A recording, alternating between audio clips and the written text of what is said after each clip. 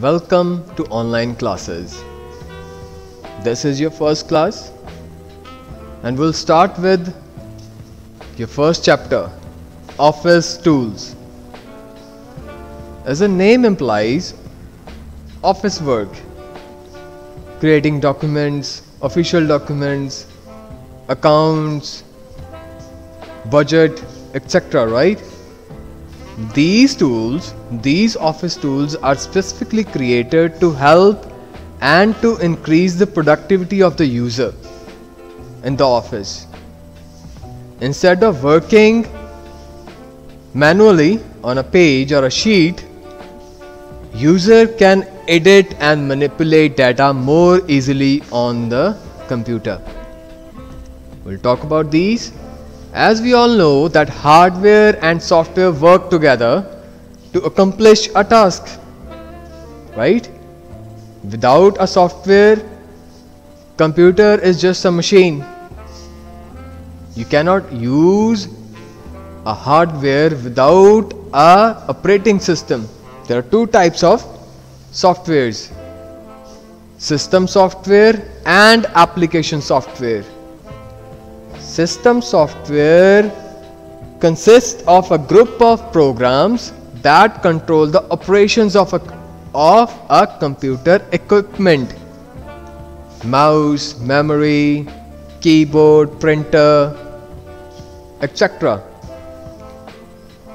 As for the example, Windows, Linux, Unix, Android, iOS is an operating system. Application softwares, the most important part, software that can perform a specific task for the user, such as word processing, accounting, budgeting, or payroll, fall under the category of application software. These are application software, the most used application softwares in Windows or on computer.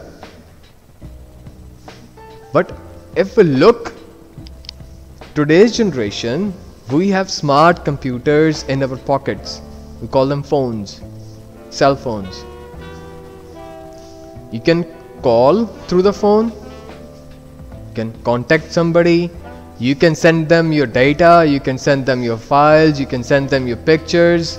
All kind of text, multimedia and sheets can be accomplished through an app on the phone. WhatsApp, Facebook, these are social networking apps. Word, spreadsheets, these are technical apps where you work on. Introduction to Office Tools. Office tools are software programs designed to make computer users more productive and efficient at their workplace. As I've said earlier, these programs are there to help and increase the productivity of a user. Just imagine that you're typing something, you remember something, you want to type a whole page, right? And you're writing on a page. You wrote a line, you wrote 2 lines, and when you started writing a 3rd line, you realize that the first line can go after this. Then what do? You cross that line and write it again after the 3rd line. You start your paragraph from something else. This is made easier in Microsoft Word. Even if you forget or remember something afterwards, you can easily copy and paste that line. You don't have to rub and write again. With this, the productivity is increased and the time is saved as well. Types of office tools: word processing tool, MS Word, Word tools, Notepad, database softwares, DBase, FoxPro, MS Access, spreadsheet tools, MS Excel, presentation tools, MS PowerPoint, multimedia software that can help user to create audio and videos using MS Word. Now MS Word, as we have discussed in previous class, MS Word can create, edit and format a document. You can insert tables, pictures and edit them as well. We also use the feature of mail merge in the previous class, spell check and treasures, etc. We use and see those documents again to create business documents, to store and read dynamic content, to create letters and letterheads, to design different documents such as resumes or invitation cards. Now, what is a resume?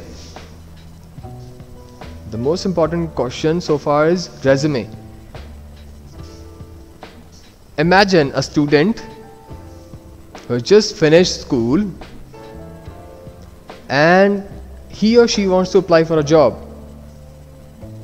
Then this kind of format will help a student to submit their credentials, name, address, phone number, what they have studied, the structure of programming and their hobbies. That is in resume. Formatting in MS Word. Here we will learn about Word in different manner. Before using Word tool, we must define and plan a document design. A very important point. Whenever you want to do something, you must plan your document. That my document should look like this. And I want to insert specific picture, this picture at this point. I want to draw this at here, at this page or this level. Planning a document design is vital, very important to ensure the printed output of our document. Now we can do this by creating our own ideas on the page or using templates. Templates are predefined or inbuilt sheets, built-in templates from a wide selection. If you want to include resume, agendas, etc. You open a Microsoft Word, click on new. Here, either you can go with a blank document, your own ideas, your own designs, or either that you can edit with built-in designs. For example, resumes. You open this, double click or download here. Now a user, you can edit this document.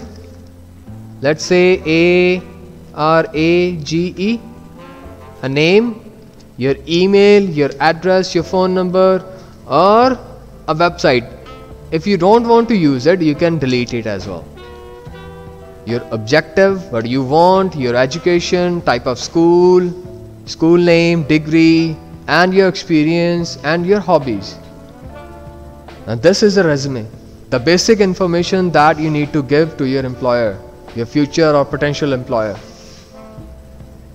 It's really helpful if you don't have ideas. Templates are built-in designs, a simple design, or you can create your own designs, right? Let's cross this. These are templates. These are step-by-step processes given in your book. You can follow these, create those documents, creating a resume that we just did. Then MS Excel. Like MS Word, we have already learned so much about MS Excel as well. We have used Excel for creating worksheets, tables, results, doing mathematical calculations, and representing data in pictorial view. Means in a pictures like graphs, etc. Right? Excel is a spreadsheet program. What is a spreadsheet? What is a sheet? For starters, sheet is just a page that you work on. Similarly, in MS Excel,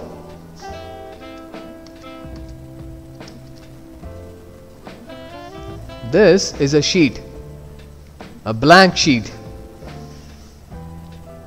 right? You work with tables, columns and rows. This will include sheet 1, sheet 2 and sheet 3. This is your current sheet, your spreadsheet, and if you add 3 sheets separately, this is your workbook. Similarly, you have books, workbooks or notebooks in your bags you work on. Correct? Same as we have created blank templates, we can use templates in MS Excel as well. Students, please note, we don't have certain topics in our syllabus, so I won't be covering them specifically. I will provide a PDF file, a list of scratched off documents, and we'll use or we'll learn those topics that are in our syllabus. So we won't be using this sales invoice, etc. In simple terms, if you want to create a sales invoice, a bill for a company or your own company, you can create an image here, add an image, you can create tables, etc. right? Using mail merge with spreadsheet. In our previous class, we have merged our documents together as a mail merge. But today we'll learn about using MS Word and MS Excel together. Creating student annual report. The end of the year, what happens? You have lot of students, lot of results. Now how can we create a sheet for a specific student, a result sheet? We'll learn about it in here. First of all, we should prepare the annual report format in MS Word. Something like this: your school name, your reference number, annual report, admission number, roll number, name, father's name, etc. right? And you have a table, specific mark details, Punjabi, English, math, etc. Now create this table, and on the other side we have prepared an Excel worksheet. Now similarly, we have created an Excel sheet in which students' admission number, roll number, name, father's name, subject wise marks obtained, for example in Punjabi, English, math, science, SST, and grades of EVS and computers are filled. Something like this. We have to calculate total using sum function. This one, sum function. You can use average and we can calculate percentage as well. In this table, the percentage has been included and then the result pass and fail. Now what we need to do is open MS Word, click on Mail tabs, Mailing, Start Mail Merge. Follow these step-by-step process as stated in your book. You'll realize it's really easy. You need to use existing list, the list that is already present in your sheet. Click on that option. We should place our cursor where we want to insert the value. Now this is important. we need to place our cursor where we want to insert the merged fields. Now go to insert merged field option and right and insert merge groups. A drop down menu, when you click on this will include all the Excel sheet details here, and when you click on them it will work like this. This will be your final result. After inserting all the fields, we can preview the result of students by clicking preview result option here. Preview result, when you click on here, for example here, this button will give you one page back and one page forward. These buttons will give you the starting and the last page. This is what they're saying here. You can click on first and second or the last one. If you want to see all the results, click on all here and you can see the results as given below. Now what are page layouts? We have talked about page layout, right? Layout is a design, basic design of the page. How your page should look like. Margins, your borders, your text, your image, what it should look like, it should be predefined. You can go here, you can change the themes, text size, aspect ratio, colors, margins, custom margin. You can design, or let's say here the margin is decreased, orientation, landscape, size, columns, lines before and after, indentation, everything you can change it here. And page layout, go through these steps and do let me know if you don't find it easier. Page orientation, documents, everything, portrait, landscape, custom margin, page breaks, inserting a page break, etc. Tab stops, manual tab stops, clear tab stop, finalizing a document. Now this is important. You have written your document, you have completed everything. Now you want to check if there are any spelling mistakes or anything that is grammatically wrong. What do? You look at the red lines and the blue lines within your page. When you write, the word shows different. See, this word is not in dictionary, so it is showing in red line.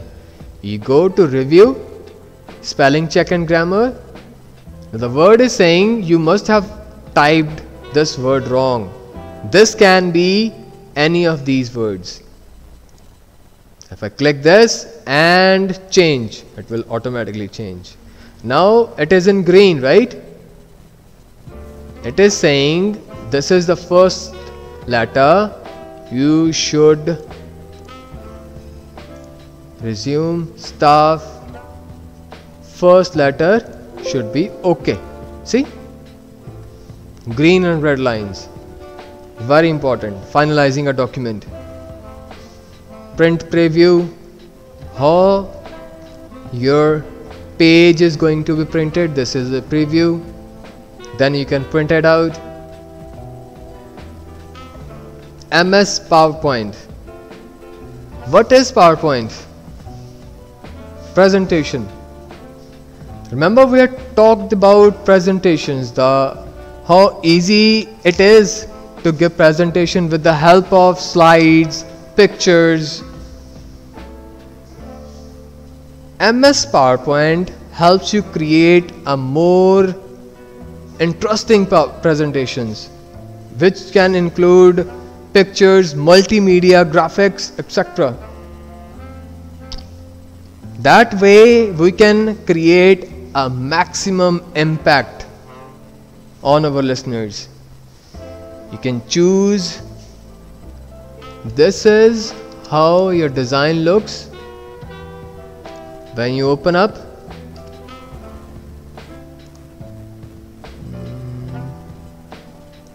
Now this is slide, new slide, right? This is how it looks. What you can do is you can change your design.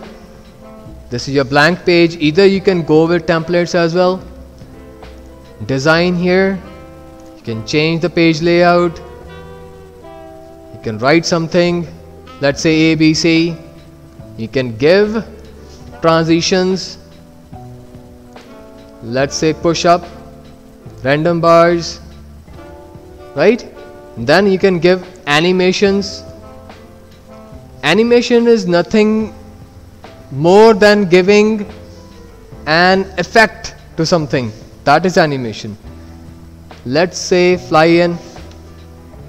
From which direction you can choose. A number of other effects. Bounce, slideshow. Now you can choose how your presentation should look, right?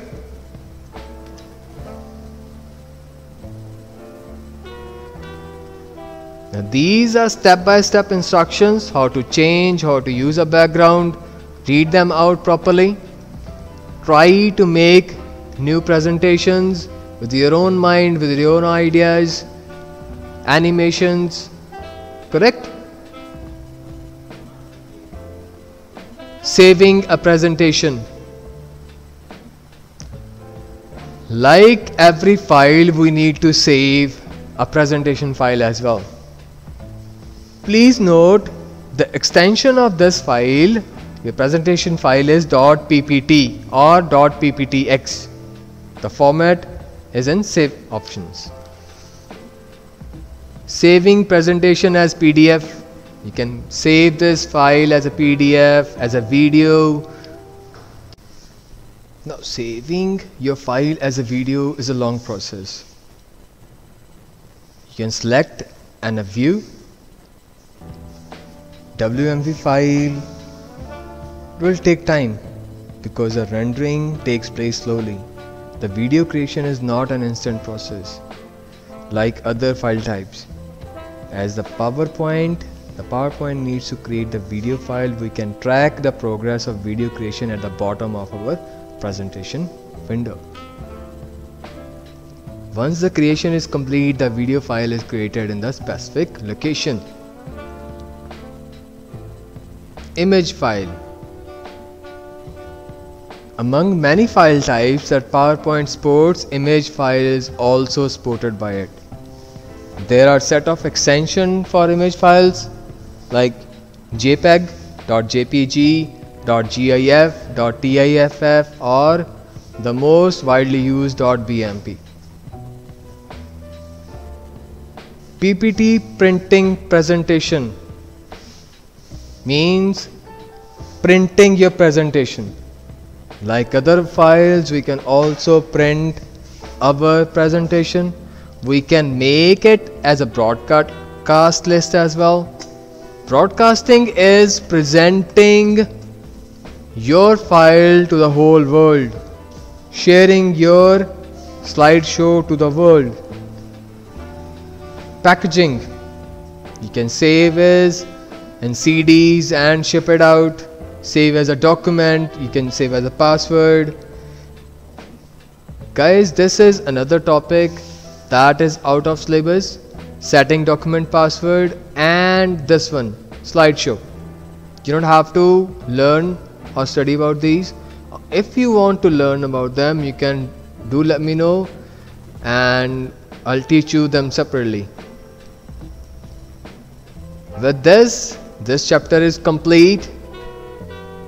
If you have any questions, ask me and let me know. Thank you.